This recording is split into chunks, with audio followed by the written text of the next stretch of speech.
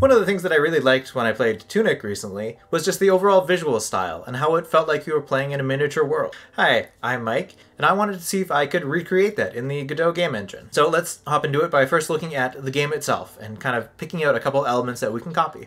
So one of the first things that I'm noticing here is that the grass interacts in such a way that it looks like it's just a vertex deformation, which we can do inside of a shader.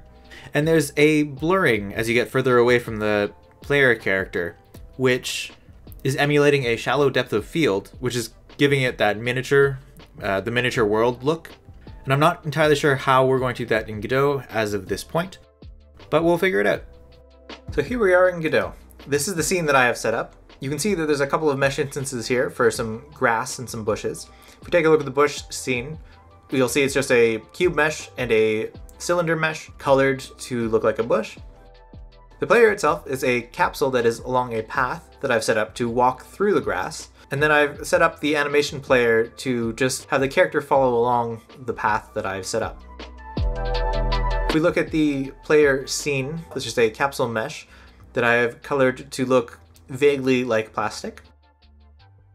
The grass, if we take a look at the scene itself, it's a set of 4 cube meshes that I've set to look like rectangles. I've set the material to be a green albedo, and then I have already converted it to a shader material. So just a quick example, if we have the spatial material here, you can convert it to the shader material, and so that's what I've done. So now if we look at this shader material, if we go to the shader that it's referencing, we can see it's already populated with a lot of variables and some initial code, and that's all just automatically converted. Most of this we won't touch for this effect. So let's go ahead and start underneath it. First off, we want to start with creating a character position so that we know where the character is and how we want these blades of grass to react to them. Next, we'll need the character radius to know how close the character has to be to have an effect.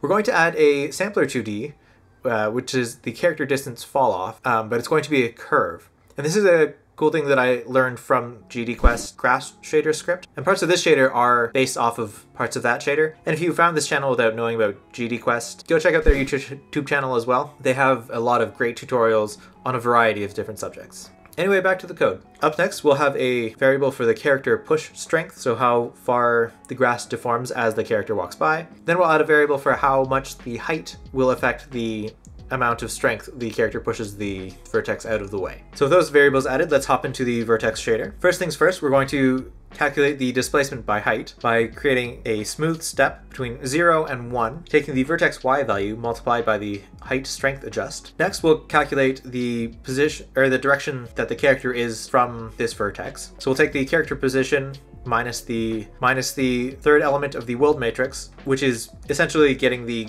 global transform dot origin, and then only taking the x, y, z components. Then we'll zero out the y component because we don't really care about the difference in height. It's more the displacement horizontally that we're interested in for this effect. Next, we'll calculate how long that direction is, and we'll store that as the distance to character. We'll calculate the fall off based on how far the vertex is from the player. That'll control how much of an impact the push strength has on the vertex displacement. Once we're done with that, we're going to convert a direction to character to the local coordinates so that we know that we are pushing away in the correct direction.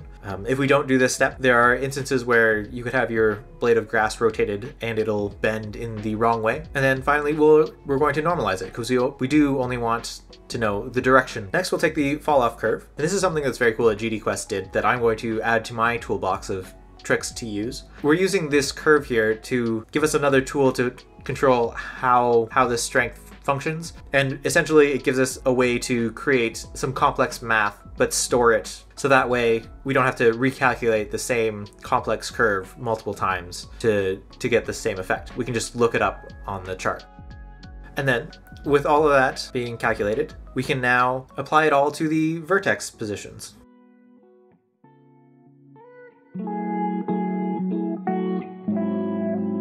Now that we have all that, we go back to the scene. We can see that it looks exactly the same, and that's because we haven't finished setting up all of the parameters for our shader.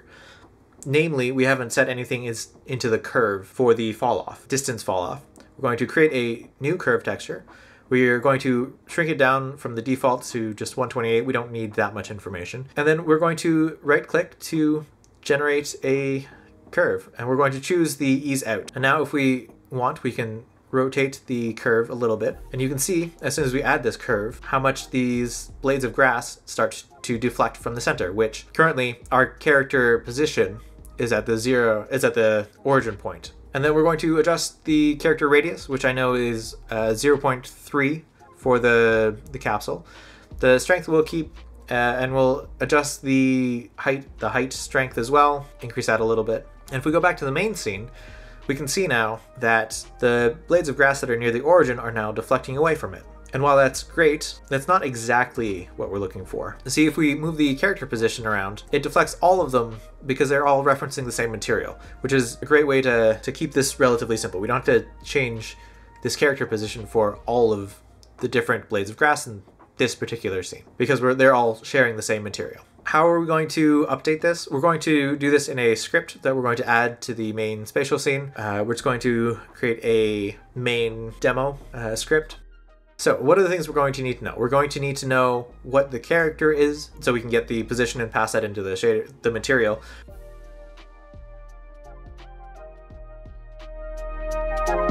And because we have it set there, the character set to move along with the animation player, we're just going to give a reference to the animation player so we can just set the animation to playing right away.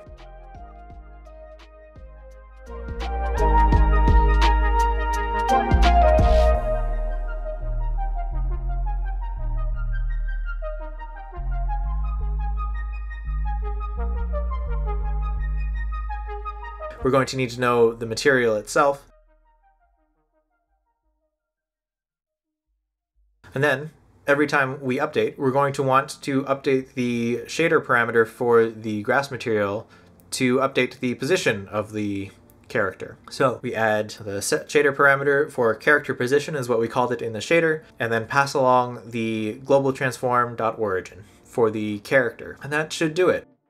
So if we go back to the 3D scene, make sure everything is hooked up properly.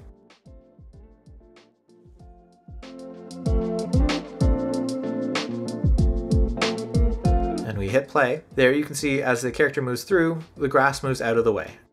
Now for this next part, to make it feel like a diorama, I thought I was going to need to do some fun post-processing things to blur out the screen for these post-processing effects. Turns out actually that in Godot, in the camera node, there's a section for environment here. And if we look closely at the environment, we can see that there are depth of field far and depth of field near blur effects already built in. So if we enable those and play around with these values, we can see how it blurs the environment if it's further or nearer to the camera. So we're just going to make use of that.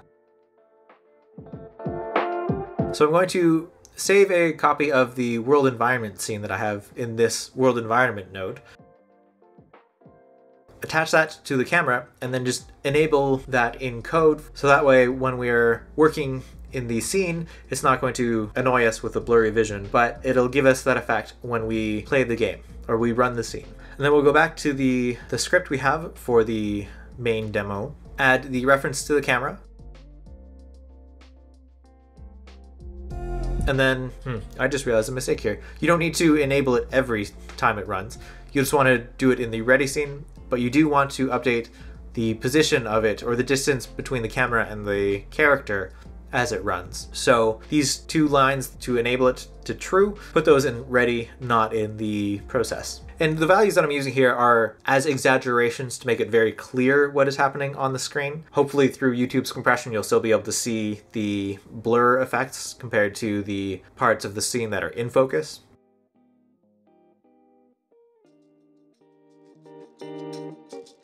Let's give it a try. And there we have it. You can see at the bottom here how it goes out of focus as the player character moves out of the way and comes back in focus as they get closer to it. Oh, one other thing that I definitely forgot. So the camera in this scene is also set to a very narrow field of view. I think I set it as 5. And that's just because my preference is that there's a slight perspective applied to the camera as opposed to just entirely orthographic. It's entirely up to you, whatever your preferences are. And that's how I would recreate these feelings in Godot. If you enjoyed this video, hitting the like button would help it to reach a wider audience. And if you are interested in more visual effects things, I have a handy playlist right over here. But that's it for me for now. Good luck with your games, and I'll see you next time.